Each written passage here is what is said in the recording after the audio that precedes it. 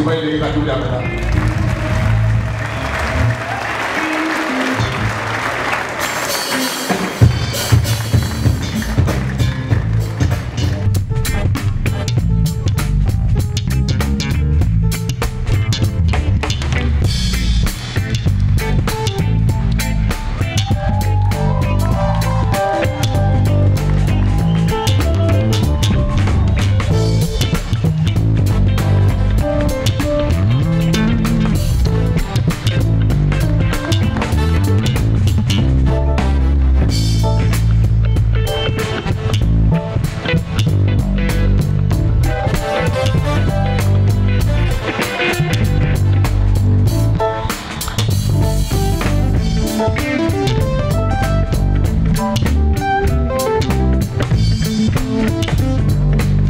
ይቆማል በእግሩ አዲናት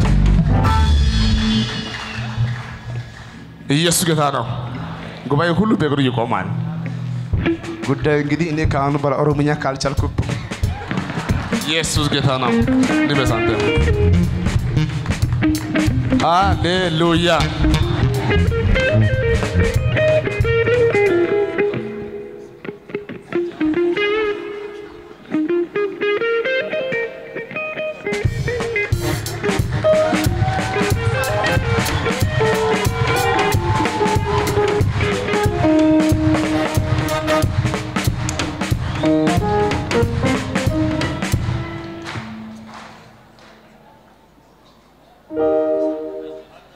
ኢየሱስ ጌታ ነው። እስቲ አሜን።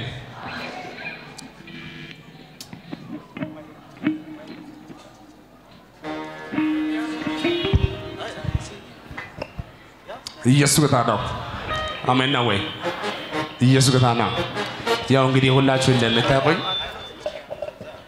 ነብይ እስራኤል ዳንሳ ነኝ። የኢየሱስ ድንቅ ሥራ ዓለም አቀፍ ቤተክርስቲያን መስራችና ባለ ራእይ ሲሆን ጌታ እግዚአብሔር ረድቶ ማለት ነው ከነገ ማክሰኞ ጀምሮ ከእንግዲህ በኋላ በተከታታይ ማለት ነው ሳናቋርጥ ማክሰኞ በአምቦ ከተማ ላይ እጅግ በጣም አስገራሚ የሆነ ኮንፈረንስ ነው የምኖረው። በየጊዜው ዋና ቋሚ አምልኮ ሆኖ እኔ ግን ይመስለኛል በየሳምንት የሚደረግ ኮንፈረንስ ነው የሚሆነው በአምቦ ከተማ ላይ። ጊዜ ያላችሁ ሰዎች ሁላችሁ እዛ ቦታ እንድትገኙ ኢየሱስ ጌታ ነው። ከእንግዲህ በኋላ ሁሌ ማለት ሁላችን ባንሄድ በየተራ ግን ማክሰኞ በሚደረገው አምልኮ ላይ ያው ኦልሞስት እየሄድን እናገለግላለን። አምቦና በአምቦ ዙሪያ ላላችሁ ቅዱሳኖች በዚህ አጋጣሚ እዛ ቦታ እንድትገኙ ጥሪ አደርጋለሁ።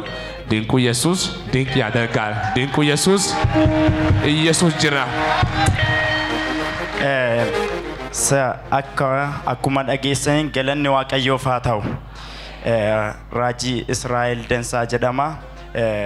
Inni qophee abbaa mul'ataa waldaa Iyesuus Dinqa ሥራ ዓለም አቀፍ ቤተክርስቲያanii kan ta'e magaalaa Amboo keessatti waldaa konferaansii geggeeffamu kanarratti humna guddaadhaan hafuurri waaqayyoo gargaare waan guyyaa hojjaa dura achitti argamuuf hundumtu keessaniyyuu iddoo kanarratti akka dhuftan konferaansii kan akka qoodamtan waaqayyoo mana keessan jireenya keessan akka eebbisu senen jedha.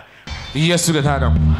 ያው በዚህ አጋጣሚ ማለት ነው በአምቦና አምቦ አካባቢ ካላችሁ ሰዎች ኦልሞስት ቦታውኛ በደንብ አናውቅም። የእግዚአብሔር ሰው ከኛ ጋር ስላለ ቦታው ያለበትን ቦታ በደንብ እሱ ያስረዳል። የአምቦ አጥቢያ ምኑ ጋር እንዳለ ከእንግዲህ በኋላ ሁሌ እዛ ጋር ሳምንት አምልኮ ስላለ በከተማው ምኑ ጋር ቦታው እንዳለና ራሱን ያሳውቃል።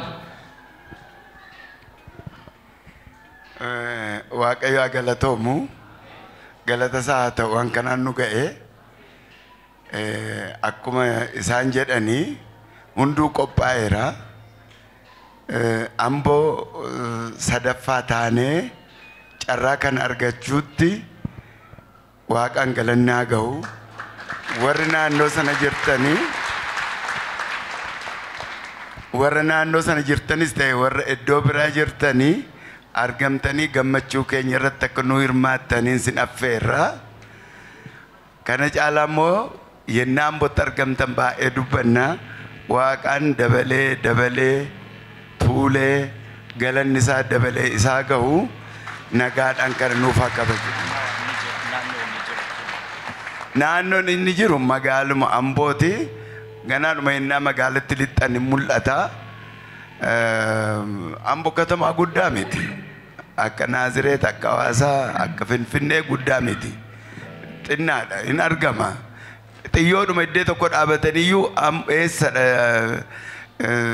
iddeen sagadaa kun dinquu Yesuus jettanii yoo gaafattanii achira jedhee isinitti manamni. Kanaaf akka nu argamtan kabajaan sin affeerreerra galatoomaadha. ኢየሱስ ጅራ እስቲ አሜን ጌታ ይባረክ ስለዚህ እንግዲህ ጌታ እግዚአብሔር ከረዳ በመልካም የምንጀምረው የነገ ማክሰኞ እንጀምራለን ከዛ እንቀጥላለን እንደ ማረቢ ነው እንግዲህ የምንቀጥለው ከዚህ በኋላ ጌታ ይባረክ ያመጡ ሰዎች ጌታ እግዚአብሔር ይባረካችሁ ህይወታችሁ ይባረክ ፈጽሞ ተባረኩ በኢየሱስ ስም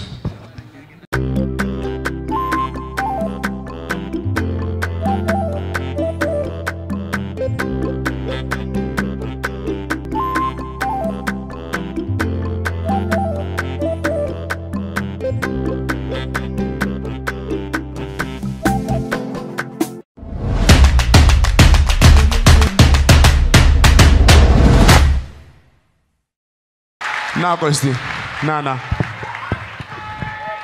ታው ይመጣል እሱ ይመጣል ቆይ ና እዚህ ትጮኻለህ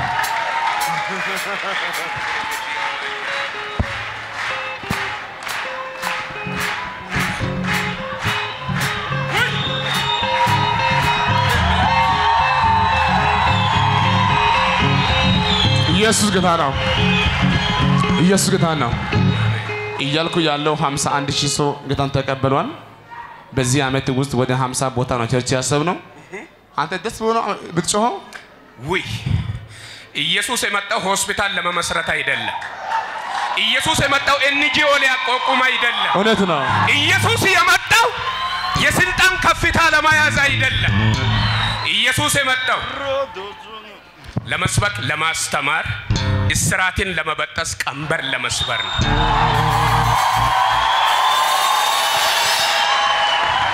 እሺ ጉባኤ አለ ኢየሱስ ይበለሴ ኢየሱስ ዲጎሙስቲ ለኢየሱስ ያለው እይታ እንዴት ነው ያንተ ሃሌሉያ ኢየሱስ ጌታ ነው አረ ኢየሱስ ከምንለው ለዘላለም ጌታ የጌቶች ጌታ ነው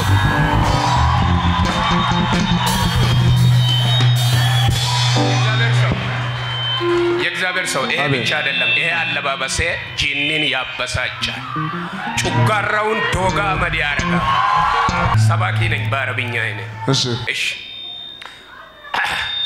مشاهدين وحباي وأكواتي وأكوان والمسيح هو ابن الله تعالوا في هذا الرجاء وعندنا مجد الرجاء الرب يسوع المسيح هو وفينا تعالوا في هذا الرجاء هو مسيح خلصنا من سلطان الظلمة ونقلنا في مملكة المحبة الابن والمسيح يسوع الرب ቆላስይስ 1:13 ያለውን ቃል ነው የተናገርኩት የክብር ተስፋ ያለው ክርስቶስ እሱ በእኛ ውስጥ ነው ወደዚህ ተስፋ ኑሮ ያልኳቸው እሱ ከጨለማ ስልጣን አዳነን የኃጢአትን ስርየት ወደ ያገኝንበት ወደ ፍቅሩ ልጅ መንግስት አፈለሰን ነው ያልኩት በአረብኛ እኔ የፈለስኩ ነኝ ከጨለማ ወደ ብርሃን ኢየሱስ ጌታ ነው እስቲ አሜን እስቲ ጉባኤ ወንጌል ይበልሴ ድገሙስቲ ወንጌል ሃሌሉያ እንደኔ ደስ ያለ ሰው ለጌታ ክብር ያመጣል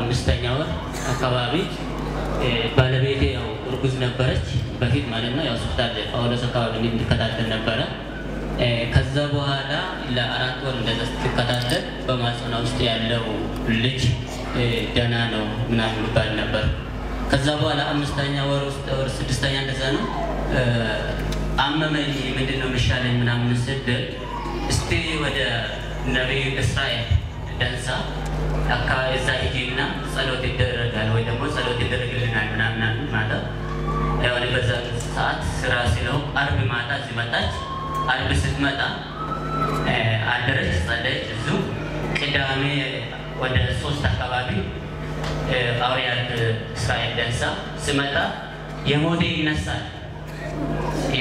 ይነሳል የምንለው ከአፍ ወጣ ቃል ማለት ነው ከዛ በኋላ እንዲያለ ያው እየጸለየ ያለ መጨረሻ ላይ ወደ እሷን ከነ ስሟ ከነ ጓታ ጠራና ያው የሞዴ ይነሳል በማለት ያው ብርቱካን ማስከበል በማለት ቀራት ማደረ ላይ ማለት ነው እኔ ባየው በቴሌቪዥን ነው ያየሁት ማለት ነው በዛ ሚዲያ መጣው እና ከዛ በኋላ ማዘነሽ ውስጥ የሞዴ ህፃን ወይ ደግሞ በሊያታይና ይነሳል አለ ያው እንግዲህ ከሞተ አንድ 3 ወር ነው እንደዛ ነው ማዘና ውስጥ ያው ተበደለ ማለት ነው 3 ቀን ማለት ነው 3 ቀን እና እግዚአብሔር ያው የሞተው ምን አደረጋል ያስነሳል ማለት ነው እግዚአብሔርን ይመስገን ያው ከዛ በኋላ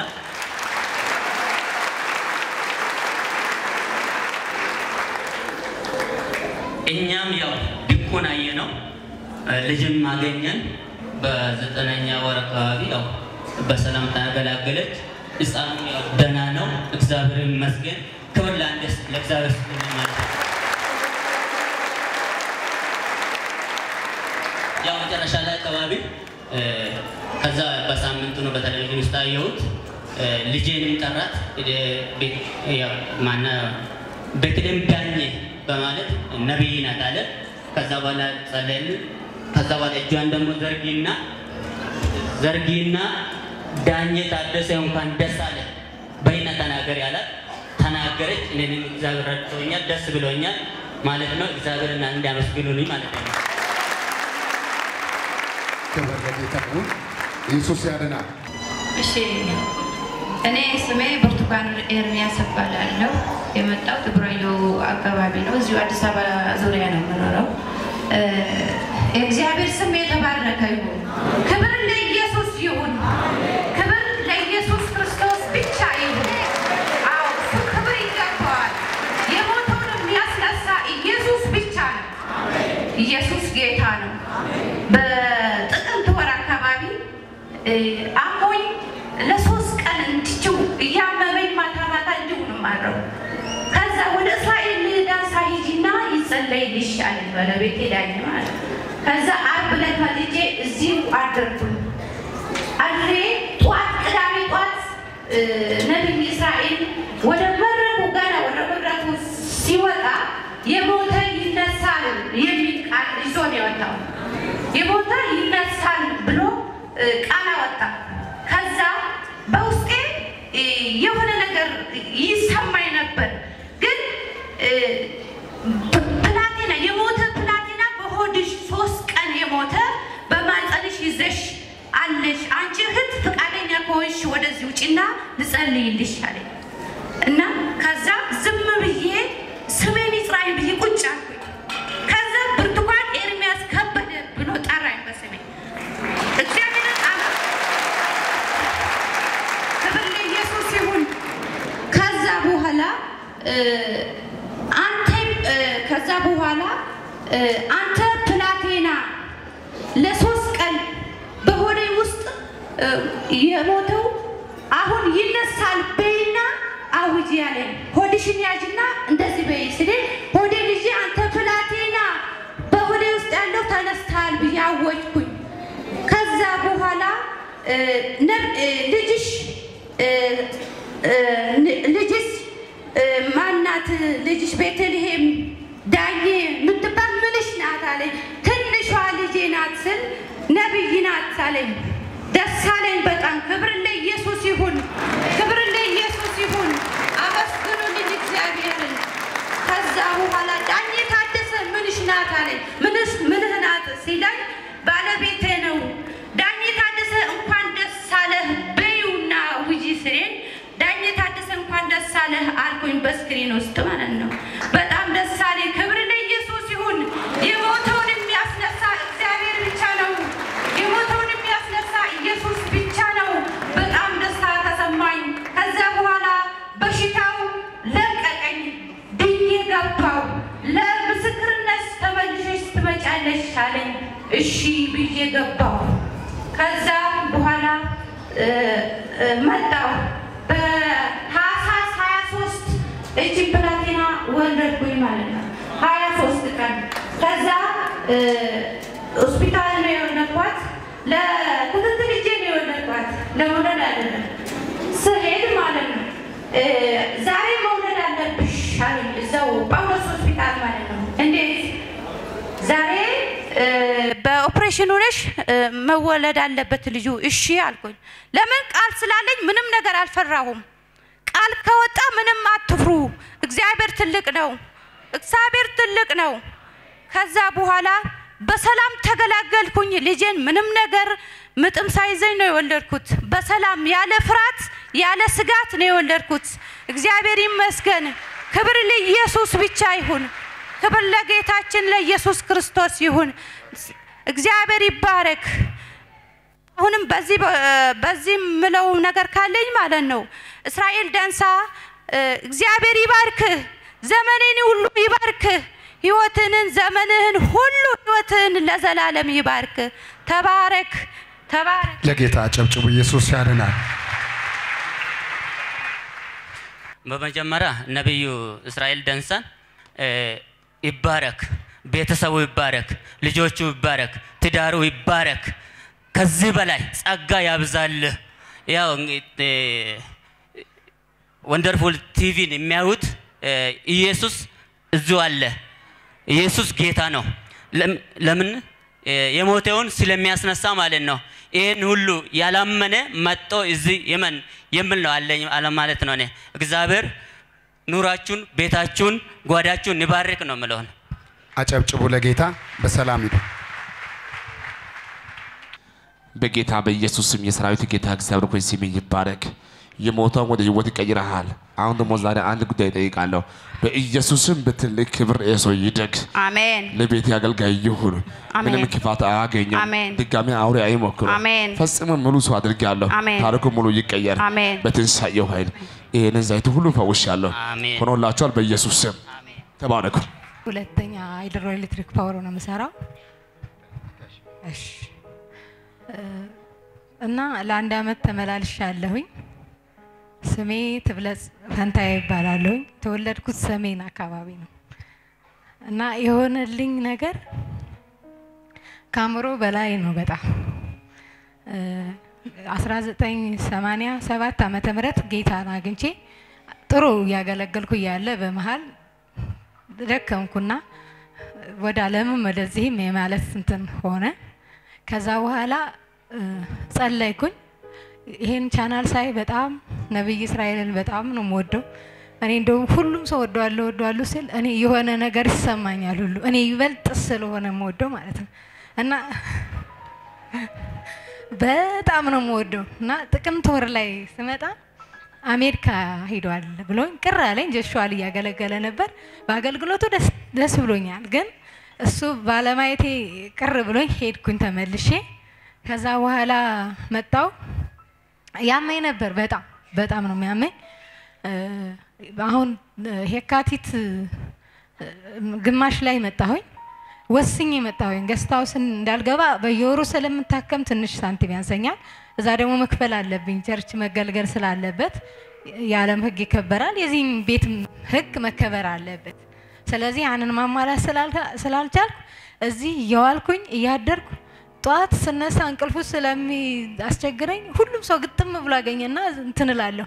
አንድ ቀን ግን በጣም ስሜታዊ ሆኜ አስተናጋጆች ሁሉ ሳላበሳጭ አልቀረም። በዚህ አጋጣሚ ይቅርታ ከችግሬ ብዛት ነውና እዛ አካባቢ ተቀመጥኩኝ። ነብይ ኤርሚያስም ሲያልፍ እቺን ነገር ንካልኝ ፈውስ ይላፍ ይለኛል።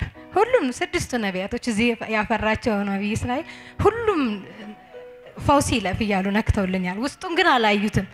ግን ከ25 አይነት በሽታ ነው ነፃ የሆንኩት።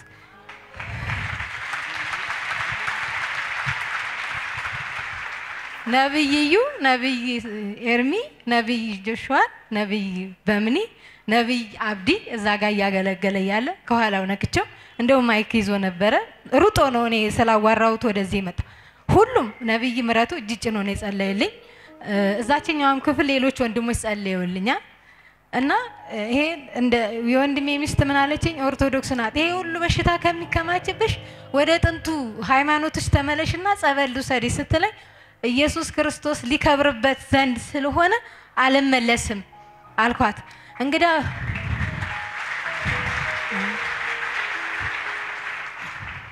እንደ ጠበቃ ይሄንን ዶክመንት ይዘሽ ትመላለሻለሽ ስትለኝ እመላለሳለሁ። ጠበቃው የሰዎችን ጉዳይ እስከሚያስፈጽም እኔም የራሴን ጉዳይና ልጆች አሉኝ። ልጆቿን ባህሪያቸው ተቀይሮ ሌላ ችግር ውስጥ ነበርኩና እሱንም እንደ አንድ ችግር 25ኛ ያደረኩት እሱ ነው።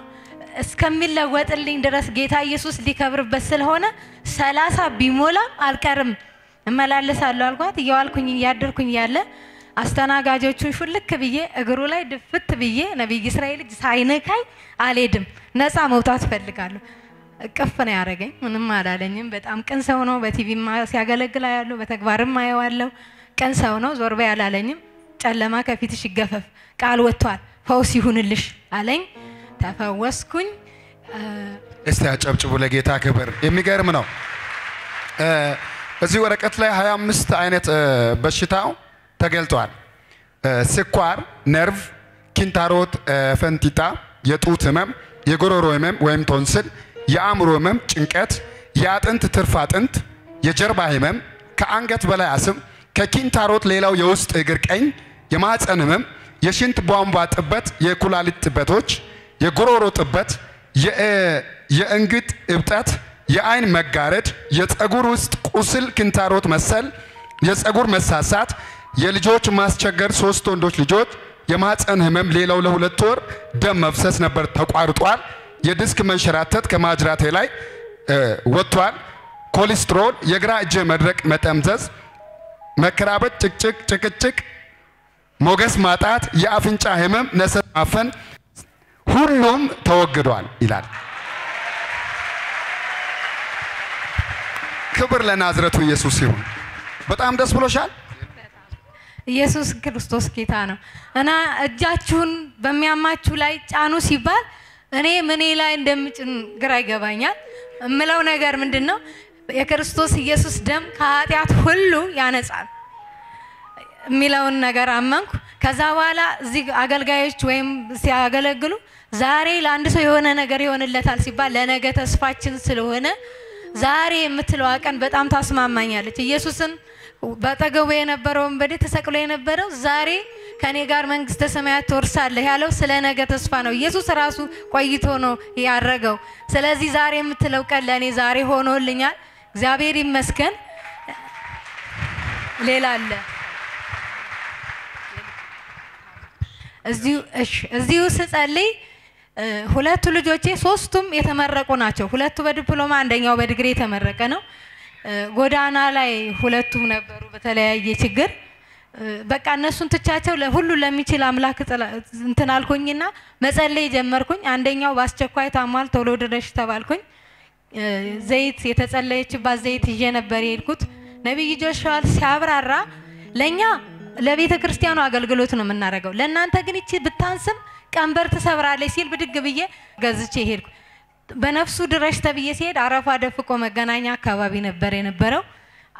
በቃ አስከዛሬ በራሰ መንገድ ሄዳል፣ አሁን እንስማማ፣ ይሄ ነብይ እስራኤል ልጅ ያረፈበት ዘይት ነው ላጠጣ አልኩት። አጠጣሁት። ከዛ በኋላ ደም ያስቀምጠው ነበር እዛው መጣ፣ ንስሐ ገባ። ከዛ መንፈስ ወጣለት። በጣም በሚገርማችሁ መንፈሱ በኔ ህይወት ዙሪያ ነው የሚያጠነጥነው። እኔ ማሳበድ ነው የሚፈልገው። የነኚህ የ25ቱ አይነት የመም ስሜቶች በነግራችሁ በጣም አሳዛኝ ነው።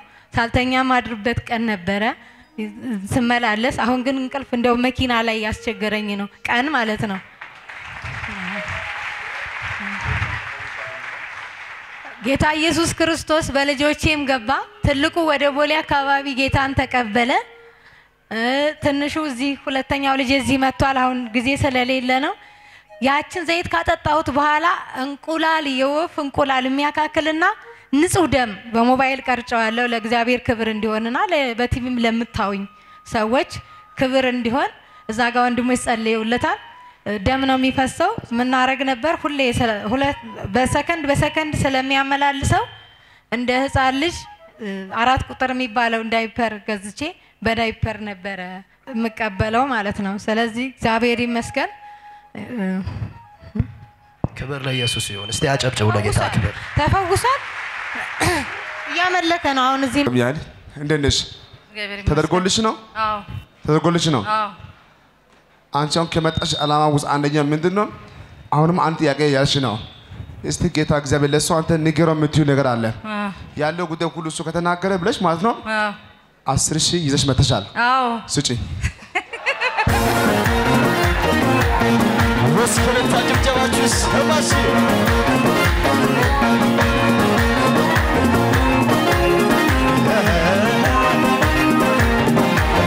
አሜን። ለጌታ እንዲህ ያለች ነው። እኔ ይዤ እቆማለሁ። የራሱ ካወቀ ነው የምሰጠው ያለች ነው። ካላወቀ አልሰጠውም። አላማሽ ይሄ ነው አይደለም? አዎ። ሙሉ ብሩን ተረከብ ቤት ነው። ቀልድ የለም። መስሪት ተፈቃረገና ማረቻውን ሰላረገና ጉርጓር ልሶ ሲጠብቀኝ ቀን ቀጥሮ ዋጥል ያደርገኝ አንድ ሰው አለ ወይስ ያመለጠ ወኔ ነው ያመለጠ ወኔ ነው ያመለጠ። ሃሌሉያ። አሁን ትችያለሽ። ድንቁ ኢየሱስ ድንቅ ያደርጋል። ኢየሱስ ጌታ ነው። እኔ የመጣሁት ስሜ አስናቁ አበበ ይባላል። የመጣሁት ከአርሲ አሰላ ነው። ብዙ ነገር ነው የተደረገልኝ። እናቴ ለ6 አመት ያማት ነበረ። በጣም ትሰቃያለች። ህመሟ ግን ምን እንደሆነ አይታወቅም እና በጣም ያማታል። ጸበል ትሄዳለች። በህክምና ማቃታቸው ሊያገኙ አልቻሉም። ሆዷ ውስጥም ነው የሚያማት። አንድ ታይፎይድ አንዴ ምንድነው የሚሉት እና ጸበል ገባች። እነሱ የኔ ቤተሰቦች በጌታ አይደሉም። እኔ ብቻ ነኝ ከኔ ቤተሰቦች ውስጥ በጌታ ያለሁት። ግን አሁን ወርሳቸዋለሁኝ እና ጸበል ተነስታ ትሄዳለች ሳትጠይቀኝ። እኔንም አላማከረችኝም። ጸበል ትሄዳለች። ግን በዚህ ላይ ሳልናገር ማልፈው ኤችአይቪም ነበረባት። ለ6 አመት ክኒኒም ትወስዳለች። ግን ቢሆንም በዛ ተቆላኝ ደግሞ ሆዷንም ይነፋታል። መድኃኒቱም ይሁን ምን ይሁን እንደሆነ አይታወቅም። በቃ እኔ እንዲህም በኪኒ የተቃጠልኩ ከእንትን ከምል ጸበል መግባት አለብኝ ብላ እኔንም ሳትነግረኝ ተነስታ ጸበል ትገባለች። ለ1 አመት ነው በቃ እዛ ጸበል ውስጥም የተሰቃየችው። እግዚአብሔር እኛን ወዶናል፣ እዚህ ያመጣን። እውነት ለመናገር ወዶናል። ክርስቶስ እኛን ይወደናል። እኛ አምልጠናል። እዛ ጸበል ቦታ አፈሩና ሰው ራሱ አይታይም፣ በቃ አይታወቅም። ለምን እምነት ይላሉ። አፈሩን ነው የሚቀቡት። ከጸበል ውስጥ አውጥተው አፈሩን ጭቃውን ይቀቡታል። የሚሄዱት በእግራቸው ነው። መታጠብ የለ፣ መቀባት የለ፣ ጸጉር ማሳደግ የለ። እናቴ ጸጉር እንዲ ልጆች እንኳን ስትመጣ እንዲ ነው እዚህ ጋር ነው የሚያስሩት። ግን ጸጉሯን ሁሉ ነው የላጯት። በቃ መቁረብ አለብሽ ተባለች፣ ቆረበች። ግን በሱም ለውጥ የለም። በቃ ምንም ካፈር ጋር አትለያይም። በጣም ተሰቃየች። እንደዛ እያለች በቃ እኔ አንድ ቀን ልጆቼ ናቸው እኔ ጌታ ራሱ ላገኘቻኩት በልጆቼ ነው። አለቅስ ነበር። ብዙ ቋጠሮ አለኝ፣ ብዙ ጥያቄም ነበረኝ። እናቴም ትሰቃያለች። አምላኬ ሆይ በቃ ያለችኝ አንድ እሷ እናት ናት። አባት የለኝም፣ ወገንም ዘመድ ምንም የለኝም። እሷ ብቻ ነው ያለኝ እና ክርስቶስ ብቻ ነው ያለኝ እና ምን ሆናለሁ እያልኩ አለቅስ ነበር። አንድ ቀን ልጄ ሜሮን ትባላለች፣ 16 አመት ልጅ ናት። አጎቷ ቤት ትሄድና የነብይ እስራኤልን ቴሌቪዥን ታያለች። እዛ አይታ ትመጣና እንትኑን ቁጥሩን ትሞላለች ቤት እና ተደብቃ ጠዋት ለሊት ተነስተው የ18 ዓመት ልጅ መጣለይ ከሷ ጋር ጠዋት ያሉ የ10 ዓመት ልጅ ደግሞ አንቺ ልጅ በእንጤልም ልትወኛ ማረሽ እንዴ ምንድነው የምታዩ ምናምን ይላት ነበር እኔም አላስተዋልኩም ዝም አልኩኝ ከታት አንድ ቀን እንዲሁ አለቅሳለሁ በቃ እኔ ክርስቶስን ካገኘ በኋላ ነው ለቅሶን ራሱ የተውኩት በቃ አለቅሳለሁ በቃ ጠላት ይፈታተነኛል እንዲነሽ ይለኛል በቃ ለቅሶን ምንም በበላ በጠጣም ቤቴ ሙሉም ቢሆን ግን ማልቀሴን አልተውም በቃ ለሷም ማለቅሳለሁ ብዙም ቋጠሮም ነበረኝ እና አንድ ቀን ልጆቼ ምን ያርጋሉ አስኔ እስቲ በቃ እስቲ ይሄ ለቅሶ ታዩ ከኛ ይባሰም እኮ አለ ነስቲ የሆነ ነገር ላሳይሽ ብለው እንደ ሰርፕራይዝ ነው ማታ ከፍተው ያሳዩኝ ቲቪውን ሳይ ብዙ ሰው ሲፈወስ አየሁኝ ብዙ ቋጠሮ ያለው ሲፈታላቸው ብዙ ተአምራትን አየሁ በቃ እዚህ ቤት እንዴ ይሄም አለ እንዴ አልኩኝና በቃ በጣም ውስጤ እንደሳለ እና በቃኛም ጌታን መቀበል አለብን ያንቺም እናት የምትድነው እዚህ ነው ያንቺም ጥያቄ የሚመለስልሽ እዚህ ነው በቃ አሁን እኛ ወደ እግዚአብሔር መሄድ አለብን በቃ እግዚአብሔር አለ ብለው ይሉኛል እና እኔ በቃ እዛው ያለሁበት ቦታ ከባለቤቴ ሰፈር ጋር ነው ባለቤቴ ከሞታውን 3 አመት ምናምን ሆኖታል እና ጌታን መቀበል አለብን ይሉኛል ሲሉኝ አሁን ያለሁት የባለቤቶቼ ዘመድ እነሱ በኦርቶዶክስ ነው ያሉት ትናንትና አባታችሁ ሞቶ ልጆቼ እና ይዛችሁ ሄደሽ ወዲያና ወዲ ይሉኛል ስላቸው ተይ አሉ ተይ አስኔ ተይ እኛ አባታችን የወላጅ አባታችን ሞቷል እኛ ግን እውነተኛ አባት ነው ያገኘነው እውነተኛ አባት አግኝተናል ብለው አሉኝ እና እውነተኛ አባት ነው እኛ በቃ ጌታን መቀበል አለብን ብለው ሲሉኝ ተው 18 አመት እንኳን እኔም ጠላት እንግዲህ እንት ሲለኝ ነው ሲፈታተነኝ ይሙላችሁ እና በየስላቸው በፍጹም አስኔ ያሉ አንቺ እኮ ይዘሽን ሄድሽ ወደ ጌታ ቤት ነው ወደ አባታችን ነው ወደ ጭፈራ ቤት እኮ ለሚዘሽን ሄድሽው ብለው አሉኝ እኔ ዛሬ በልጆቼ ነው ጌታን ያገኘሁት ቤተሰብ ጌታን ካገኘ ልጅ ማምጣት ምን ያህል እንደሚከብድ ታውቃላችሁ ምን ያህል እንደሚከብድ ታውቃላችሁ ግን እኔ በልጆቼ ነው በቃ እና ብለውኝ ቸርች ማያቁም ነበር ተነስተው እነሱ ሙሉ ወንጌል እዛው አሰላ ሄደው ጌታን ተቀበሉ ለሁለት ወር ሲሄዱ ነበር እኔ ግን መሄድ አልቻልኩኝም ግን ያው ነብይ እስራኤልን በጣም ነው የምወደው እዛ ሄጄ ነው በቃ ጌታን መቀበለው ይያልኩ ያለው ተንበርከክ ያሉኝ አንድ ቀን ተንበርከኪ ብለው ስክሪን ላይ ጌታን እዚህ ጋር እየተቀበሉ ነበር ሁለት ወር አትቀመጪም እስኪ ሞላልሽ እንዲማ ከኛ ጋር አታመልኪም ብለው አንበርክከውኝ ነብይ እስራኤል የሚለውን በይሉኛል እኔን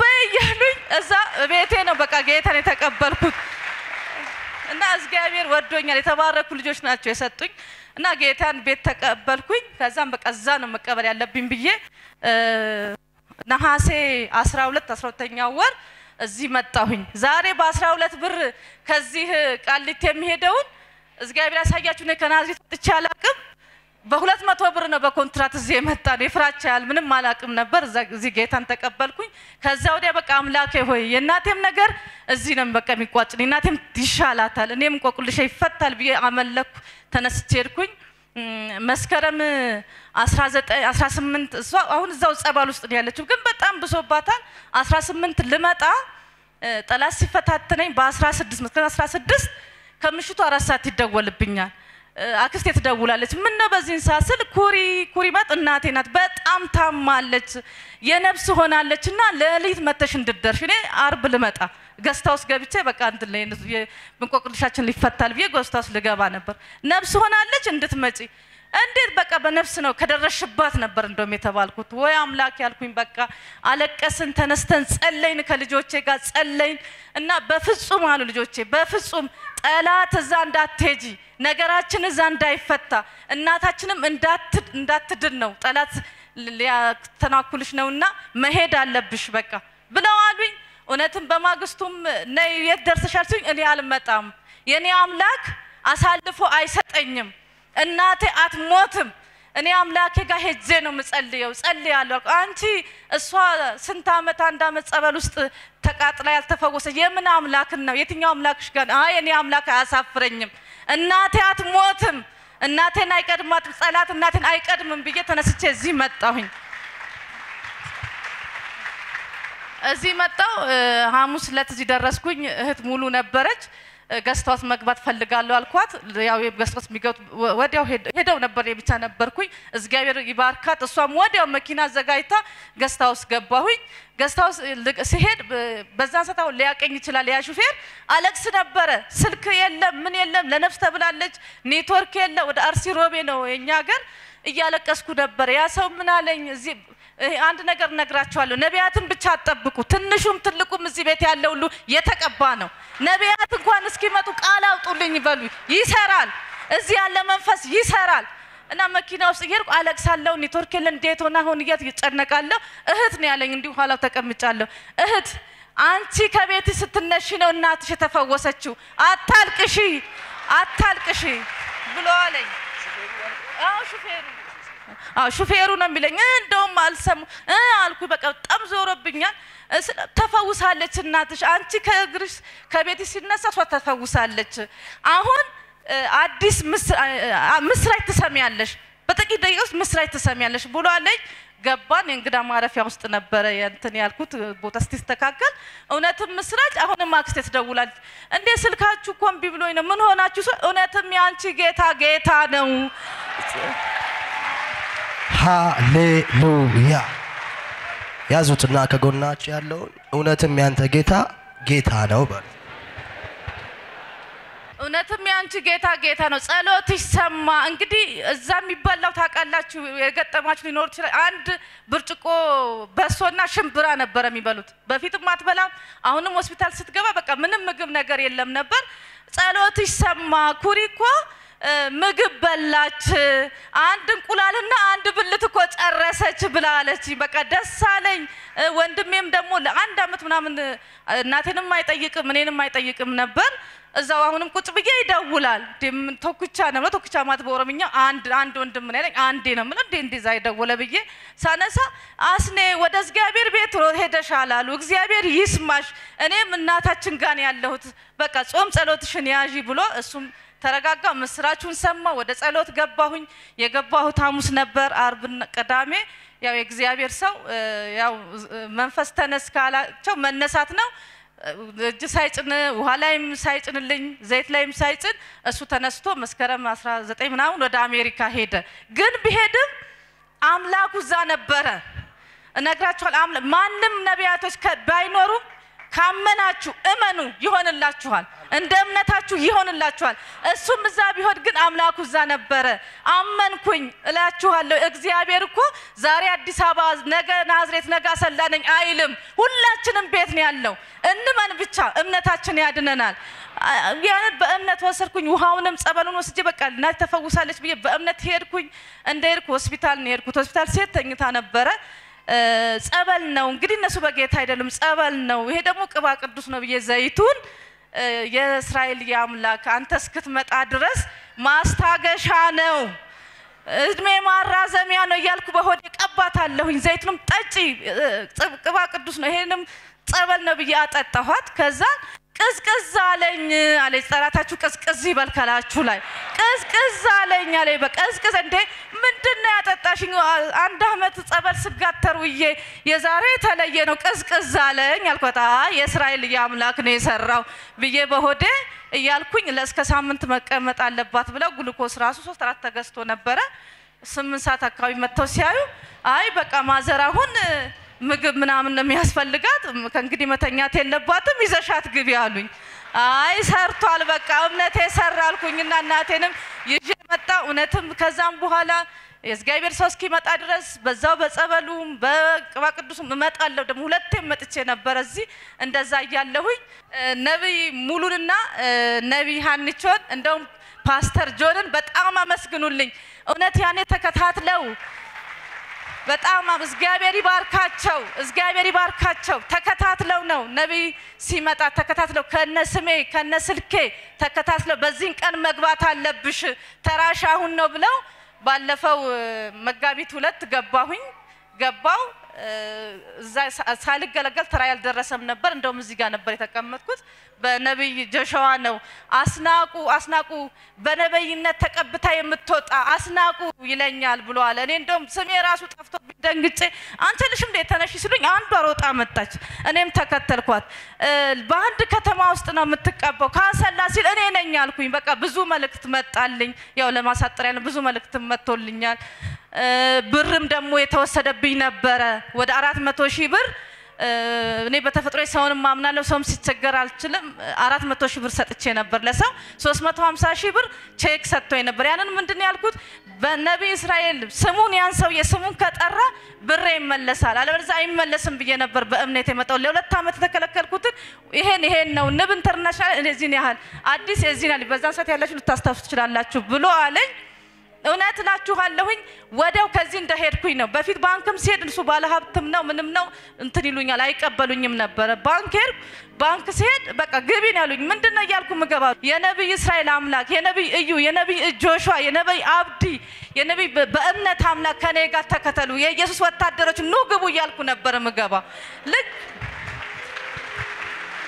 እና ኑ ግቡ ያልኩ ገባለው ያ በፊት እንደዛ የሚያደርጉኝ ግቢ ምን እንታዘዝ ከጓደኛዬ ጋር ነበር ይልኩ ምን እንታዘዝ ወደ ውስጥ ዘለቂምና ትላንትም አስናቁ ዛሬ መገነ ኢየሱስ ወታደሮች ከኔ ጋር አሉ ይያልኩኝ ገባሁኝ እንደዚህ ነው አልኳቸው ወዲያው ደወሉበት በቃ በፊት ስልክ ማያነሳው እኔ ላይ መደወል ሆነ ሲደውል እኔ መዝናናት ጀመርኩ በተራዬ እና ለምን እሱ ብሩንና ወይ ዳኛን ተማምኖ እኔ ግን ኢየሱስ ዳኛ እኔ ጋር ነበር የኢየሱስ ወታደሮች እኔ ጋር ነበሩ እና ስልክ ወዲያው መደወል 2 ወር 3 ወር ይዘጋብኝ ነበር ስልክ መደወል ጀመረ አላነሳሁም ሰዎቹም በቃ የኛም አካሄድ አንዴ መደወል አለብን ቀጠሮን ሰጣዋለን ብለው ለሰኞ ቀጠሮ ሰጡት በዛኛውም ሲሄድ እንደዛው የተመሳሰለ ነገር ነበር ያረጉት በ25 350,000 ቼክ ላይ ያለው በ25 ሰጣለ ብሎ ዋስጠራ 50,000 ደግሞ ካለ ቼክ የወሰደ ነበር እሱን በሁለት ቀን ውስጥ አሰጠኝ እግዚአብሔር ይመስገን ይሄንን ሆኖልኛል እና ወደ ገስታው ስም ተመለስኩ ወሰስመለስ ልጆቼን ሁሉ ነገር ነው ብዙን ቆቅልሽ ነው የተፈታልኝ ያው ሰዓት ስለሌለን ብዬ ነው እንትን ያልኩት እና አንጀት የሚያማት ከቤትሽ ውስጥ ኩሪ ነው ያለኝ እግዚአብሔር ሰው እና ኩሪ እናቴ ናት አንጀቷን ነው የሚያማት የአንጀት ካንሰር ነው ብሎ አለኝ ትመሰክሪያለሽ አዎ መሰክራለሁ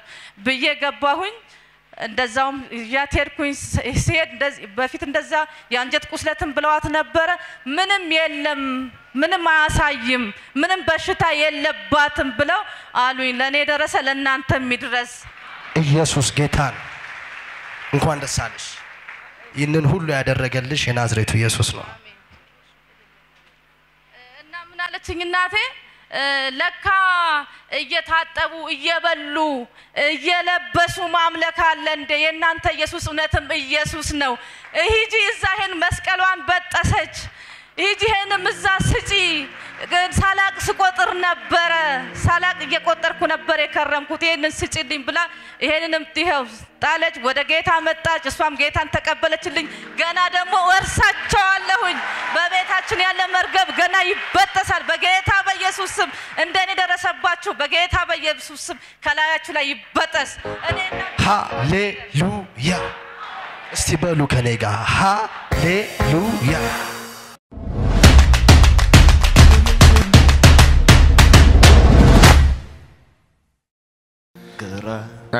እነሱ እንዲህ ያለ ነው ቆይ ወደዚህ የመጣነው እሱ እንዲህ ነው የምትለው ተጸልዮልኝ የአጥንት ካንሰር ነበረብኝ ከአጥንት ካንሰር ተፈውሻለሁ የጉበት ካንሰር ነበረብኝ ከጉበት ካንሰር ተፈውሻለሁ ልክ እንዴ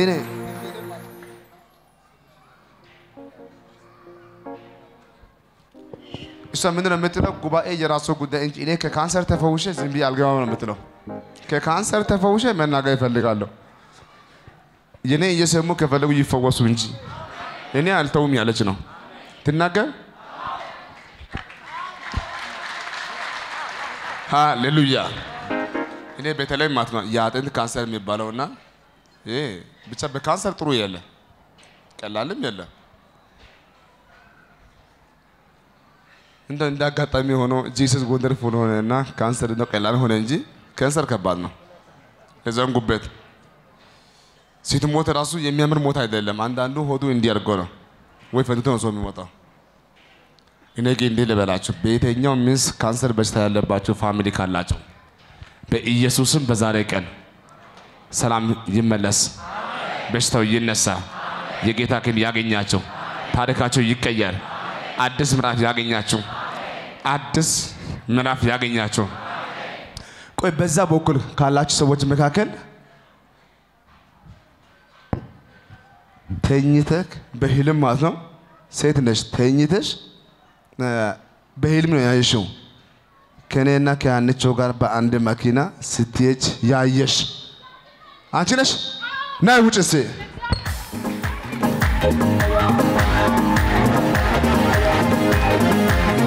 ተጨብጨባችሁ እስኪ ስማ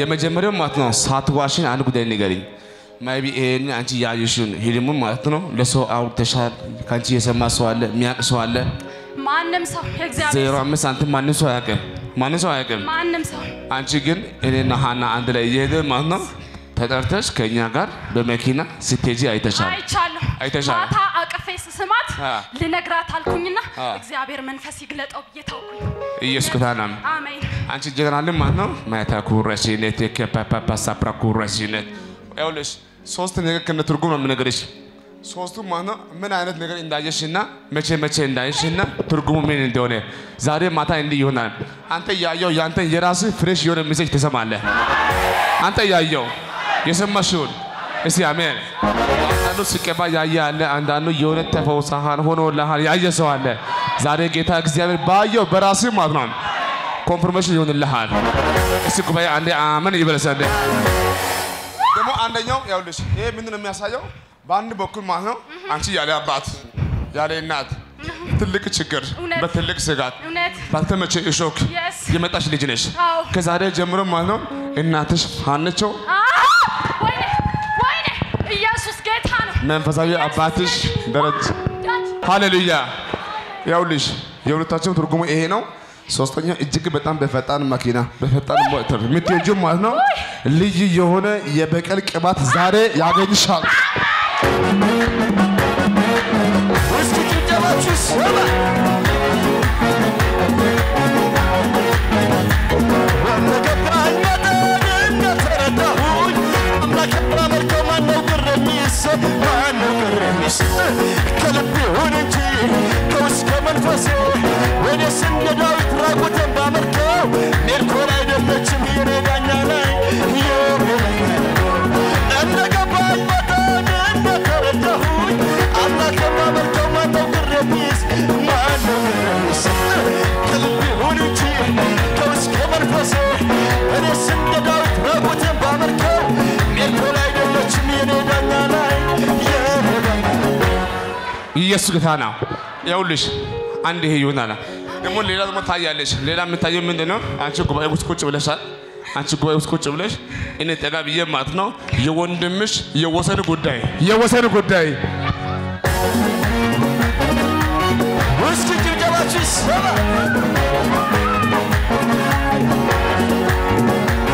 እኔው ቀው የለም ያደረገልኝ ከጨለማ አውጥቶ ቀን ያወጣልኝ የምን ቁጠባ ነው ምንድነው ስምታ ምስጋና ይድረሰው ለሰራዊት ጌታ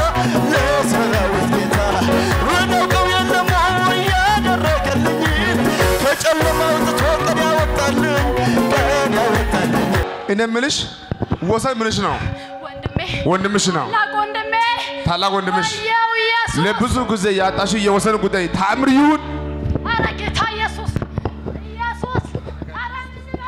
እሱ ጉባኤ አንደ ኢየሱስ ይበለሳል በሉስ ድሮምስ ያውልሽ ልብሽ በደም ከወደቀ ከዛ ጉዳይ ውስጥ አንደኛው የወንድምሽ ጉዳይ ነው እግዚአብሔር እንዲህ አለ የወሰን ጉዳይ እጅግ በጣም ድንቅ ኢየሱስ ታምራዊ አደርጋለሁ ጌታ አመስግኑት የተዘጋው ፋይል ነው ሰው ሁሉ የዘጋው በገንዘብ የማይፈታ በሰው የማይፈታ ሰማይ ምድር የተከደነበት ወይኔ ኢየሱስ በእውነት መጣ የማይመጣ መስሎኝ ልቤ እየወረደ ነበር። ጌታ ሆይ ነቢያቶቹ ውሸታሞች ናቸው እንዴ ብያለሁ። ይቅር ይበለኝ ኢየሱስ። ያየሁት ሶስቱም ህልም ማለት ነው። ለምን አይፈጸምም? ነቢያት ካሉ ለምን አትናገርም አባ ብዬ ነበረ። ኢየሱስ ግን በቀኑ በቀጠሮው መጣ። ለጉባኤ እስቲ ሃሌሉያ። እሺ እንዲህ በይ እግዚአብሔር እንዲህ አለ ያውልሽ ልጄ ሆይ ዛሬ የ10 ዓመት ለቅሶ ኢየሱስ እኮ ነው ማታሙን ያመጣ ፈታው። ወይኔ መቃብር ተከፈተ። ቅዱሳን እግዚአብሔርን በመተማመን ጠብቁት፣ ልባችሁ አይውረድ በእውነት።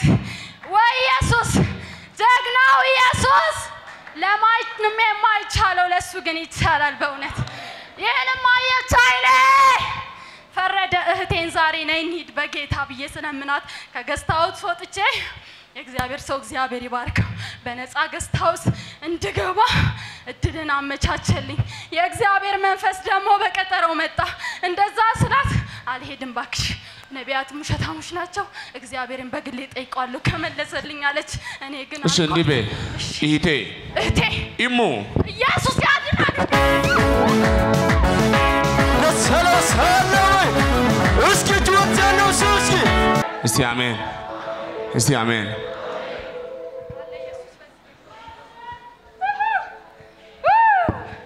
ኧረ ጌታ ነህ። እስቲ ጉባኤ ጌታ ነው ይበልስ በሉስ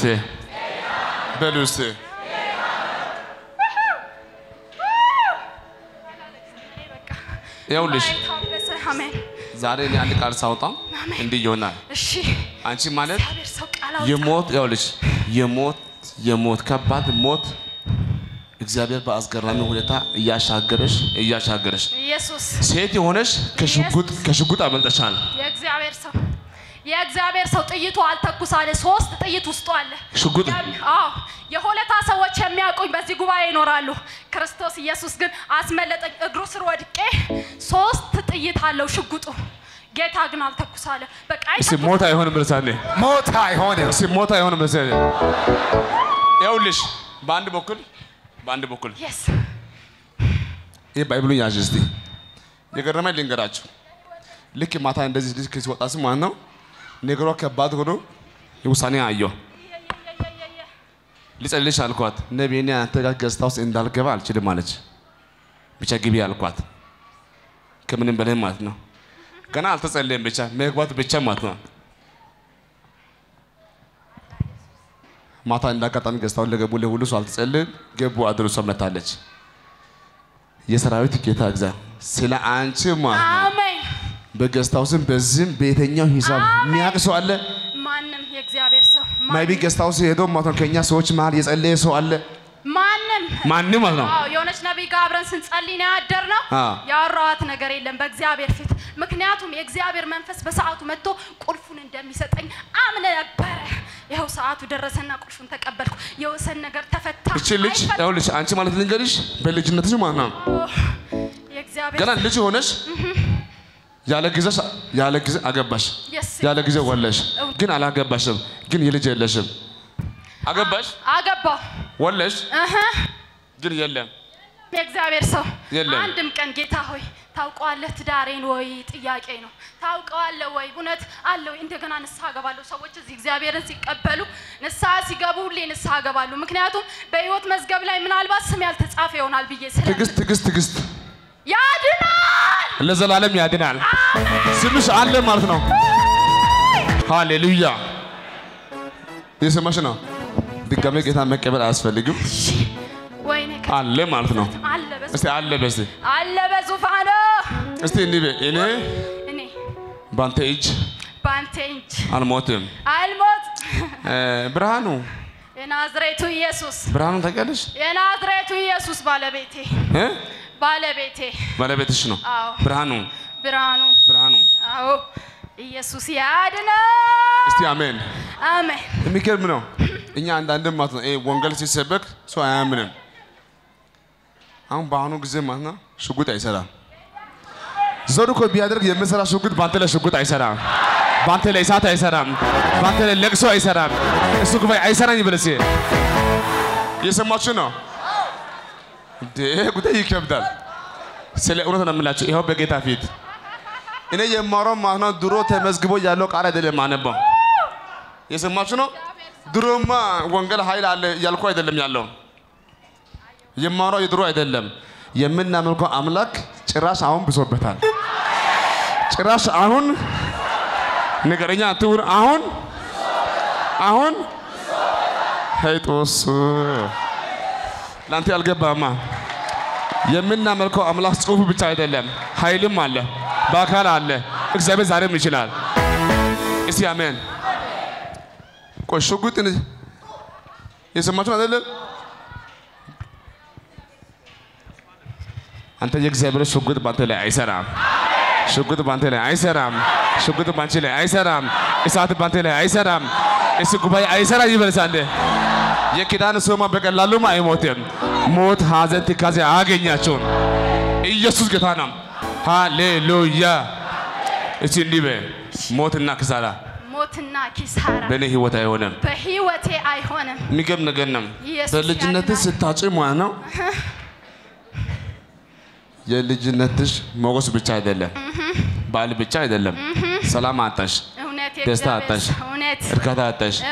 አሁን እኮ ሳይሽ አንደኛው ልጅ ነሽ፣ በጣም ቆንጆ ነሽ፣ ምንም አታስታውቂም። ግን ጫፍ ላይ ያለ ሴት ነሽ።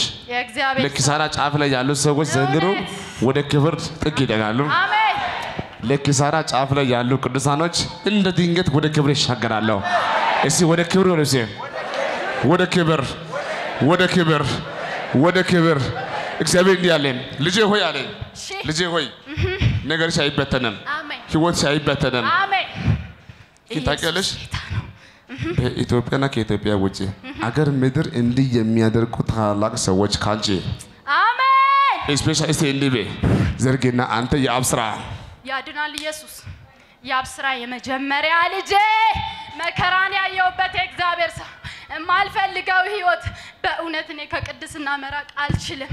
ከክርስቶስ መራቅ የማልችለው ህይወት ቢኖር ነገር ግን አረ ሰው አይክዳችሁ። በእውነት ልባችሁ እንዳይወርድ እግዚአብሔር ልባችሁን እንዲጠብቅ ሰው አይክዳችሁ። የማልፈልገው ህይወት ውስጥ ገባ። ግን በየዕለቱ የእግዚአብሔር መንፈስ ይመጣ ነበርና ከዛ ነገር ውስጥ ነጥቆኝ የአብስራን ዳስወርደው መድኃኒት ጠጥቼ ነበር፣ አልወረደም። ለዛ ነው የአብስራ ነህ እንጂ አንተ የማንም ስራ አይደለም አልኩት።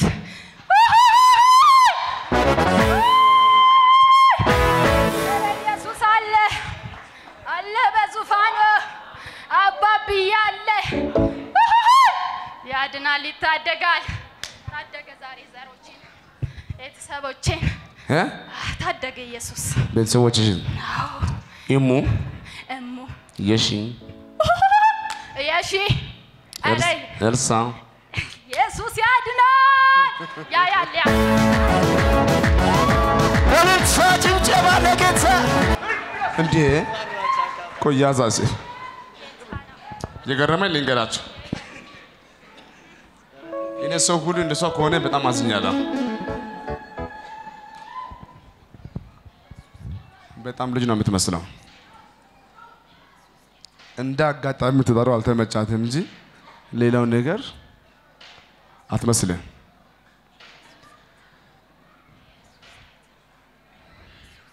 በጌታ ፊት ልንገራችሁ፣ ከጌታ ስሙ ልንገራችሁ። በጌታ ፊት ደስታ ከሷ ከሄደ ያለ ጌታ 10 ዓመት ነው አለ።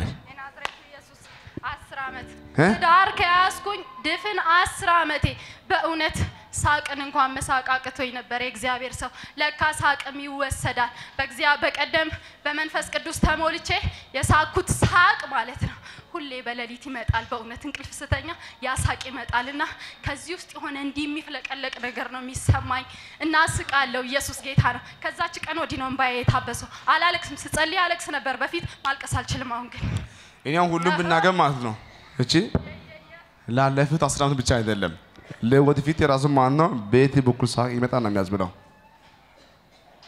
አሁን ሁሉ እናገራለሁ ግን ለወደፊት የራሱ እቺ ልጅ እንዴት በብናይ ኮሌጅ ሰላማዊ ይመለሳል? ነገሯ እንዴት መልካም ሊሆን ይችላል? እንዴት ከዚህ በኋላ ደስተኛ ህይወት ታገኛለች ነው የሚያዝብለው።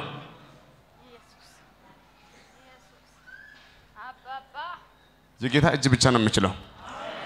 የማን እጅ ብቻ ብቻ። ደስ ያለ አንድ ነገር አለ። እናትሽ በቅርብ ቀን ጌታን ትቀበላለች። አሜን አሜን አይልማ። ይቻላል፣ አንተ ይቻላል፣ አባ ይቻላል አለሱ። በእውነት ይቻላል፣ ይቻላል። ሃሌሉያ። ኢየሱስ አለ በዙፋን። ኢየሱስ ጌታ ነው። አሜን። እኔ አንድ ጉዳይ ልበላችሁ። እንደሷ ቆስሎ የመጣ ሰው ካለ እንደሷ ከላይ በኩል ቀይ የሆናችሁ ከታች በኩል በብዙ ሀዘን ውስጥ ያላችሁ ቅዱሳኖች ማንም ያልተረዳው ነገር የገረመኝ ብዙ ቀን እሷን እዚህ አያታለሁ። ብዙ ቀን ማያት ግን አልሰማሁም። ጌታ አልተናገረኝ ይመስለኛል። ላካ ያኔ የሚያስጠላ ምዕራፍ እሷ ማለፍ ነበረባት። አንዳንዱ ምዕራፍ ኖሬ ነው የምታልፈው። የችግር ምዕራፍ በቃ መኖር ካለብህ ትኖራለህ። ሶም ካደ እንደብም የለም ጌታም የለም የኔ ጉዳይ አይታይም። አንዳንዴ አይታየም ቀንሽ እስከሚደርስ። ለብዙዎቻችሁ ታውቃላችሁ 50 ነብይ ቢመጣ 50 ነብይ ያንን ቦታ አይነካም። ቀኑ አልደረሰማ። ቀኑ ሲደርስ ነው ቁስል የሚነካው። በኢየሱስም ዛሬ እንዲህ ልበላችሁ ለዘላለም ማለት ነው ነገሮቻችሁ ቦታ ሊይዝ አዲስ ልጅ ስጣት። ለሷ በዚህ በኩል ልጅ ስጣት። ስንት 8 ልጅ እንዴ? 8 ልጅ ሰጠውሽ በኢየሱስ ስም። ከየት ነው አንቺ የመጣሽው? ከሚሽን ከሚሽን የት ነው ቢሽን? ጣፎ። ልጅ አትፈልጊም አንቺ? እፈልጋለሁ። ያው ውሰጂ። ሰጣት? ስንት? 8 ልጅ በኢየሱስ ስም ሰጠዋት። አይበዛብሽም? አይበዛብኝ። አጸናውልሽ። አሜን።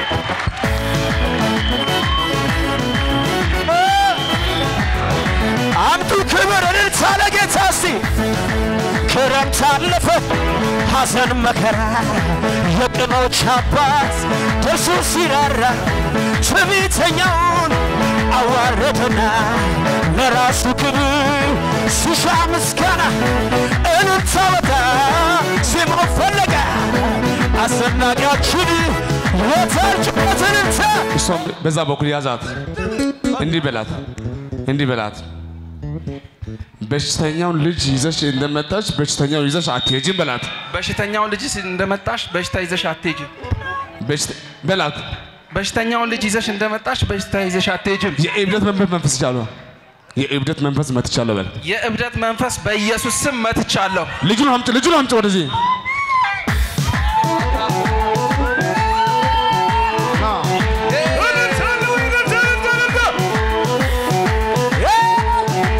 በፊቱ መውደቅ የጨመርክለት አይሁን ከሆነ ኪዳን አለው ትነካውና የተባለልኝ ትነካትና የተባለልኝ ትነካውና የተባለልኝ በፊቱ መውደቅ የጨመርክለት አይሁን ከሆነ ኪዳን አለው ትነካውና የተባለልኝ ትነካውና የተባለልኝ ትነካትና ጭወዳለው ሰው ሃሌሉያ። እስቲ አሜን። በጌታ በኢየሱስ ስም የተኛው በቤታችሁ ውስጥ ሊያሳብዳችሁ የመጣ መንፈስ ሁሉ ዛሬ ይመታ። ቤታችሁ ሙሉ ይፈወስ። ሰላማችሁ ሙሉ አድርጌያለሁ። ከየት ነው መጣሽው? ከ4 ኪሎ። ከ4 ኪሎ። በጌታ በኢየሱስ ስም በትንሳኤው ኃይል ከዛሬ ጀምሮ ህይወቱን ይውቀት ሞገስ ክብር ሁሉ ያውልሽ። ይሄ ልጅ ማለት ልጅ ነው? አዎ ያቺ ልጅ ነው። ልጄ ነው። ይሄ ልጅ ማለት ነው። በቤታችሁ ኢየሱስ የሚባለው አምላክ ብዙ አይወደድም። አዎ በችግር ነው የመጣችሁ፣ በጌታ አይደላችሁም። አዎ ዛሬ ግን እንዲህ ይሆናል፣ ይፈወሳል። ይሄ ልጅ ወደ ጌታ ይመለሳል። ነቢይ ሆኖ ያገለግላል። አሜን አሜን አሜን አትሉማ? ነቢይ ሆኖ ያገለግላል። ሕያው እግዚአብሔር ጌታ እንዲህ አለ። እየሰማችሁ ነው? እንዳይወድም አለ። በእነሱ ቤት ያወላችሁ ይሄ ጴንጤ የሚባለው ሰው ከማየት ነው የሚባለው። አልበላም ያለው ምግብ የሚያበላው ምንድን ነው? ረሃብ ነው። ዛሬ መጥቷል። ግን እግዚአብሔር እንዲህ አለ፣ አንድ በቅርብ ቀን ወደ ጌታ ይመለሳል አለ። አንድ ይቀባል አለ። ነቢይ ይሆናል አለ። ብዙዎችን ያስመልጣል አለ። በዚህ ልጅ አንቺን አያገባሽም። በዚህ ልጅ ሙሉ በሙሉ ማለት ነው በህይወቱ የሚያገባው ኢየሱስ ብቻ። ዛሬ እሱ ካንቺ ይረከባል። ልጅሽ ነብይ ይሆናል። አይምሮ ሙሉ ይመለሳል። ድጋሜ ወደ አማኑኤል አይገባም። ከሙዚቃው ጋር ጭብጨባ ለጌታ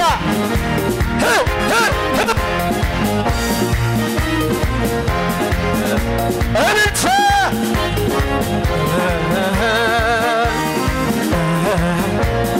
መልከውና ላጣ እኔ እንደፈልጎ ለማይሰማ ያቆመኝም ሸንጎ ሰባት እጥፍ ቢነድ እሳቱ ጨምሮ እኔ እንደው አልሰግድም ዛሬም በድሮ ለማያየኝ አልሰብ ለማይሰማ አልሰብ አይለለለው ለማይሰማ ለማያየኝ አልሰብ ለማይሰማ አልሰብ አይለለለው አልሰብ አያዋጣ ያመልከውና ላጣ እኔ እንደፈልጎ ለማይሰማ ያቆመኝም ሸንጎ ሰባት እጥፍ ቢነድ እሳቱ ጨምሮ እኔ እንደው አልሰግድም አንዱ ሰው ከሚበላ ለማያየኝ ለማይሰማ አይለለለው አያዋጣ ለማያየኝ ለማይሰማ አይለለለው ኢየሱስ ጌታ ነው። እስቲ ከኔ ጋር ጩና ኢየሱስ ጌታ ነው በርስ። እስቲ ድገሙና ኢየሱስ ጌታ ነው በርስ። ግዴላችሁም ድምጼን ቢዘጋ የሚሰራው መንፈስ ቅዱስ ነው። ጩና ከኔ ጋር ኢየሱስ ጌታ ነው በርስ። እኔ ዛሬ አንድን ሰው ከድህነት አለንቋ ውስጥ አወጣና ወደ አዲስ ምዕራፍ ከታለሁ። አሜን።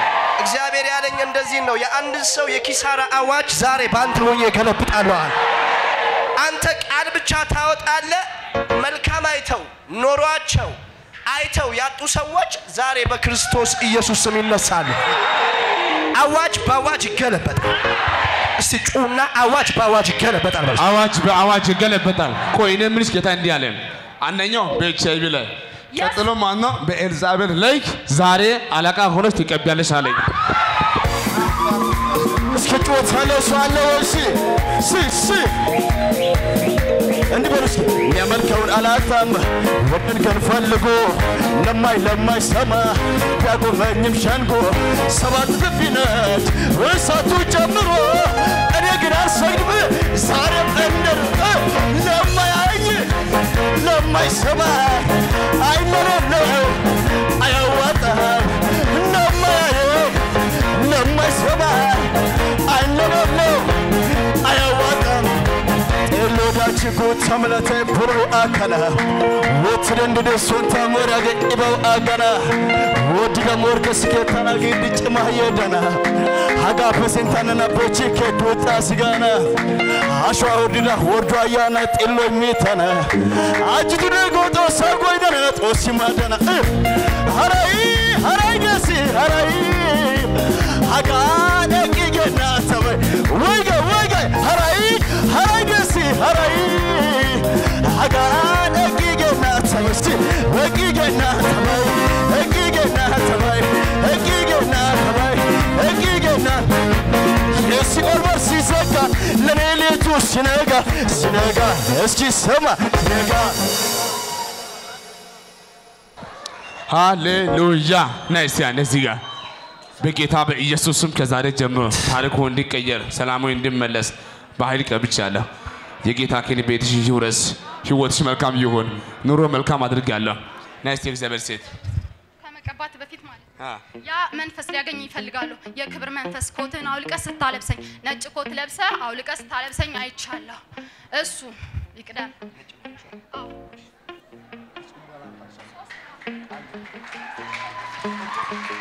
ሃሌሉያ እስቲ አሜን። አሁን ተንበርክ በኃይል እንዲያገኝሽ ክብርሽ ሙሉ እንዲሆን ብዙዎች ከኤችአይቪ ባንቺ እንዲፈወስ አሜን። አሜን። እግዚአብሔር ሰው አሜን። እግዚአብሔር ሰው yes አሜን። ያድናል ኢየሱስ አሜን። አሜን። ዛሬ ያው በኃይል አሜን። ጸጋሽ ከዚህ በኋላ ቁጭ አይደለም። ያው እንደ ጫት ለቃመ ሰው በየመንገድ ነው የምትዩ በጌታ በኢየሱስ ዛሬ በኃይል ቀባውሽ ሃሌሉያ እስቲ አሜን ጉባኤ እስቲ ለጌታ ክብር ያመጣል ነው ቁጭ ብለናል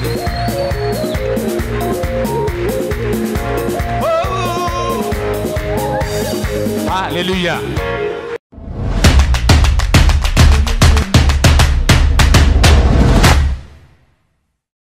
የመጣሁት ከዚህ ከአዲስ አበባ ነው ስሜ አዲስ ዓለም ይባላል የመጣሁት መጀመሪያ ስመጣ እህቴና ማት ነው ከሆስፒታሉ ቀጥታ ወደዚህ መጣን ከዛ ወደ ገስታው ሄድን እዛ እንደደረስን እኔ ጥያቄ ምን ነበረ ቪዛ ስለተከለከልኩ የአሜሪካን ቪዛ እሱ እንዲሰጠኝ ነው አጋጣሚ ሆነና እግርሽን ያምሻል ሲለኝ አዎ አልኩት ከ5 አመት በላይ ነው የሚያመኝ ከዛ ሆስፒታል ሄደሻል አዎ ሄድ ምን አለ ፔንኪለር ነው የሚሰጡኝ በኋላ ያው አዘነ በጣም ያዘነ ነው መናገር እግርሽ እኮ ሊቆረጥ ነበር ሲለኝ በቃ ጉድጓድን ፈለኩ መስኮትን ፈለኩ ለዘል ነበር ከዛ እሱ አይደለም እሱ ብቻ ሳይሆን ደግሞ ወገቤም ያመኛል ወገቤም ዲስክ ነው አለኝ በቃ ለስተኛይ ነው መጨረሻ እግሬም ሊቆረጥ ነው እግሬጉ የሚቆረጥበት ምክንያት ያጥንት ካንሰር ሆኖ ነው በዛች ደቂቃ በዛች ሰከንድ ነው ተፈውሰሻል አለኝ ይሄው አሁን እንኳን ስንሳ ቆም ያለው ወገቤም ድኗል እግሬም ድኗል ለጌታ ክብር አምጡ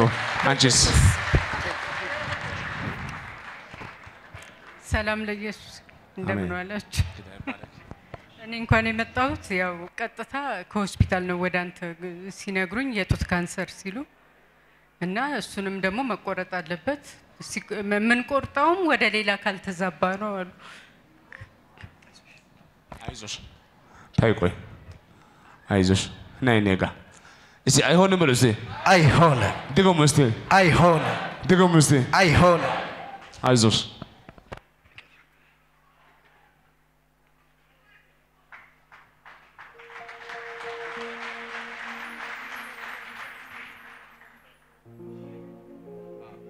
ሃሌሉያ ከጎናችሁ ያለውን ያዛርጉትና ያንተ ነገር የሚሰራበት ቀን ዛሬ ነው በሉት ኢየሱስ ጌታ ነው አሁን ሁሉም ነፃ ተብለሻል ለጌታ እስኪ ክብር አምጡ እስቲ አሜን በሰዓቱ ከሐኪም ቤት የሰማችሁ ነገር ነው ያለው ጉዳይ አሁን ሰው ገና ስትናገር ያን ጃ ስሜት ባይምራ መቶም እኔ ማውቀው አንድ ነገር አለ ለሴት ልጅ ጡት ሞገስም ክብርም ውበትም ነው ከምንም በላይ የሷ ለዛው ማና የጉበት ስላለ ጉዳይ ከባድ ጉዳይ ነው ተባለችው እስቲ ነፃ በሉዚ ነፃ በሉዚ ነፃ በሉዚ ነፃ ከእናንተ መሀል ማለት ነው ዝም ብሎ ማለት ነው እዚህ ካንሰር አለብሽ ሐኪም ቤት ተብላችሁ በሰዓቱ የምሰማችሁ ስሜት እስቲ አስቡ ካንሰር ነው ከዛ በቃ አንድ 3 ወር 6 ወር ባለሽ ደስ ይበልሽ ከዛ ትሞቻለሽ ቀጠሮ ማለት ነው በድንገት ከሆነ ሰው እዛም ሞቶ ችግር የለም 50 አመት ቀረ እንኳን ብትባል በቀጠሮ ይደብራል የቀረሽ 50 አመት በጌታ በ50 ብቻ ነው የምትዩ መቼም እንኳን 3 ወር አይደለም ቁጭ በይ አንተ እግዚአብሔር ሰው ሲምን አንድ ቃል ብቻ ሲምንና ምን አደረገ ጌታ ስሜ ዮናስ ይባላል ከአርሲ ነው የመጣሁት እናቴ ትሞታለች ደሞ ወደ ላይ ከፈሰሰ በቃ ትሞታለች ተብሎ ሆስፒታል ይዤ መጣሁ እዚህ ቃል ወጣላት አሁን ተመርመራ ነፃ ናት ቻው አንተ እግዚአብሔር ሰው የተወደዳችሁ እግዚአብሔር ሰዎች እንደምን አላችሁ አሜን እኔ ለሰው ምስክርነት ነው መጣሁት እና አንድ የባለቤት ወንድም በጣም ታሞ ነበረ ኦፕራሲዮን ሊሆን እጢ ነበረ እጢ በጭንቅላቱ እጢ ነበረ ብዙ ተሰቃይቶ ነበር አሁን ተፈወሰ ኦፕራሲዮን ሆኖ በቃ ሊሆን ነው ብዬ ፎቶውን ይዤ መጣሁ እዚህ ጋር ተጸለየልኝ በቃ ይድናል ምናምን ብሎ እዛ ጋር ሰውዬ እሳቸው ናቸው እንትን አሉ በሰላም ቪዲዮ ተፈወሰ አንተስ እስቲ ለጌታ ክብር አምጡ እስቲ ሃሌሉያ እሺ የኢየሱስ ስም ለዘላለም የተባረከ ይሁን አሜን እኔ የመጣው 711 ኪሎ ሜትር ነው በጣም ሩቅ ነው ከቦንጋ ዞን ከጌሻ ወረዳ ውስጥ ነው ያለሁት ልጄን ደግሞ ይዤ መጣሁ በአፍንጫው ላይ ትርፍ አንጀት መጣና አፍንጫውን አፈነ ስቲያፊን ደግሞ ስፔሻሊስቶች ያሉት ደግሞ ኮሪያ ሆስፒታልና ጥቁር አንበሳ ነው ካንገት በላይ ስፔሻሊስቶች ያሉት እዛ ነው እዛ ከወሰድክ ነው የሚቻለው አሉኝ ይሄ የሚታያችሁ ልጅ ነው ይዤ መጣሁ ኮሪያ ሆስፒታል ይዤ ሲመጣ 20 ሺህ ብር አምጣለኝ ኦፕሬሽን የሚሆነው በ20 ሺህ ብር ነው ይሄ ኦፕሬሽን ነው የሚሆነው 20 ሺህ ብር አለኝ 20 ሺህ ብር እንዴት ይከፍላሉ አልኩኝ አይ ታዲያ ምን ትፈልጋለህ አለኝ ጥቁር አንበሳ ደግሞ ሪፐር አድርግ አልኩኝ ከዛ በኋላ ሪፐር ጥቁር አንበሳ አደረገ ሲመጣ ደግሞ ሰኞ ብሎ ቀጠሩኝ ቀኑ አርብ ነበርና ልክ መስከረም 13 ቅዳሜ ቀን ልጁ ደግሞ አባቴ ሆይ አንተ አትጨነቅ አትቸገር ቸርች ብቻ ውሰደኝ ይፈወሳለሁ አለኝ አምናለሁ አልኩኝ አዎ አምኛለሁ አለኝ እሺ እዚህ መጣን ይዤ መጣው ከመጣው በኋላ ነብዩ እንደወጣ የኔን ነገር ነው መጀመሪያ አስቀድሞ የሚናገረው አለኝ የኔን ነው የሚያስቀድመው አለኝ ምን አልከኝ አልኩ የኔን ነው የሚያስቀድመው ነብይ እስራኤል የኔን ያስቀድማል ታያለህ አለኝ ነብይ እስራኤል መድረክ ላይ እንደወጣ መጀመሪያ አንድ ሴት ጽንሱ ከውስጧ ሞቶ 5 ቀን አድሮ ነበር 5 ቀን ሞቶ ከማይፀን ሞቶ 5 ቀን ያደረ ልጅ አለ ህፃን አለ አሁን ቃል አወጣለሁ እሱም ይድናል በአፍንጫችሁ ላይ መጥፎ ጠረን ያላችሁ አሁን አፍንጫችሁን ያዙ ነብዩ ሲል እሱም አፍንጫውን ያዘ ወዴት እንደገባ አይታወቅም ወዲያውኑ ተፈወሰ የጌታ ስም ተባረክ እሺ እግዚአብሔር ሰው ቆመን እንሰማለን ኢየሱስ ከባድ ነው ቆመን እንሰማለን በዛው ስለምንቀጥል ሃሌሉያ እሺ እግዚአብሔር ሰው ድንቁ ኢየሱስ ድንቅ ያደርጋል ሃሌሉያ እኔ እግዚአብሔር ብዙ ነገር አድርጎልኛል ታላላቅ 3 ነገሮችን ያደረገልኝ እመኑ እንጂ ይሳካል ማንም እዚህ መጥቶ ባዶን አይመለስም የሆነ ነገር ይዛችሁ ተወጣላችሁ አምናለሁኝ በእምነት ነው የመጣሁት የወንድሜ ባለቤት በጣም ታማ ኮማ ውስጥ ገብታ ነበር አዳማ ሪፈራል ሆስፒታል ነው ያለችው በዛን ወቅት ላይ እዛ በጥር 11 ላይ እኔ የደወልኩትኝ እንኳን አደረሳችሁ ለማለት ነው የኦርቶዶክስ ቤተሰብ ስለሆንኩኝ በዓል ሲኖር እንኳን አደረሳችሁ ላለሁኝ ያንን መስሎኝ እንኳን አደረሰ ብዬ ስደውልለት እሱ ሆስፒታል እንዳለ ነገረኝ ባለቤቱ በጣም እንደታመመች ኦርቶዶክስ ናቸው በ12 ሄድኩኝ ለመጠየቅ ሲሄድ እኔንም አታቀኝም ማንንም አትለይም በኦክሲጂን ነው ያለችው በግሉኮስ ነው ያለችው በካታተር ነው ሽንቷም ምንም ሰውንም አትለይም ኢየሱስ ያድናል ብዬ ወጣሁ ለምስጋና አንድ ላይ እንሰባሰባለን ብዬ ተንብዬ መጣሁ ቀጥታ ነገ እስራኤል ዳንሳ ጋር ሄዳለሁ ይናገረኛል በስም ጠርቶ ያገለግለኛል መጥቼ መሰክራለሁኝ አልኩኝ ይሄንን ተናገርኩ ማን ነው እሁድ ዕለት መጣው ቅዳሜ ቀን ነው ይሄ ነገር የተከሰተው እዛ ሂጄ አይቼ መጣሁት እሁድ ቀን እዚህ ስመጣ በጠብቅ ይጣራለው ብዬ በጠብቅ የለም እስከ ምሽት ድረስ ምሽት 1 ሰዓት ድረስ ጠበቅኩኝ ምሽት 1 ሰዓት አካባቢ ዛጋ ነበር የተቀመጥኩትኝ ቀጥ ብሎ ነብይ እስራኤል መጣ ተነስ ይለኝ እንዴት እንደሆንኩኝ አላቀም ወደዚህ ወደ መድረክ አመጣኝ ጉሮሮን የሚያመሰው ማን ነው አለኝ ጉሮሮን ያማል ሲለኝ አይ የእግዚአብሔር ሰው እኔ አያመኝም የሚያማት ግን የወንድሜ ባለቤት ናት እሷ ወክዬ ነው የመጣሁት አልኩኝ በዚህን ሰዓት ተንበረከኩኝ የእግዚአብሔር ሰው ጸልየ ንገራት አለኝ አሁን የጉሮሮ ካንሰር ነው ያለብሽ የዶክተሮች ዶክተር እዚህ አለ በእውነት ነው የምናገረው የዶክተሮች ዶክተሮች አላዩትም የሷን በሽታ ዶክተሮች አላወቁትም የጉሮሮ ካንሰር መሆኑን አላወቁም የእግዚአብሔር ሰው ግን በአጉሊ መነጽር እግዚአብሔር አሳየው የጉሮሮ ካንሰር መሆኑን ምንም ነገር አትወስድም ምንም ነገር አትጠቀምም የእግዚአብሔር ሰው የጉሮሮ ካንሰር ነው ተፈውሰሻል በእና ንገራት አለኝ ተፈውሰሻል የጉሮሮ ካንሰር ነው በስም ጠርቶ ነው ያገለገለኝ ማነች ታበዛለኝ ታበዝ የወንድሜ ሚስት ነው ማርቆስ ማን ነው አለኝ ማርቆስ ወንድሜ ነው ሁለቱም ኦርቶዶክስ ናቸው አያምኑ የእግዚአብሔር ሰው እንደተናገረው ወዲያው ወጥቼ ደወልኩኝ ተፈውሳለች አሁን በስልክ አገናኘኛል ሄጄ እኔን ያለየችኝ እህት በስልክ አነጋገረችኝ ሰላም ሆነች የራሱን ምን ይዛሃል አለኝ ያስኩት ውሃ ጎዶሎ ነበርና የራሱን ውሃ ጸልዮበት ሰጠኝ ወስደ ይሄን ስጣት ተፈወሳለች አለኝ እሱ እንዳለው ያንን ውሃ ወስጄ ሰጠዋት ያንን ውሃ እሷ አጠጣት ተፈወሰች ከዛ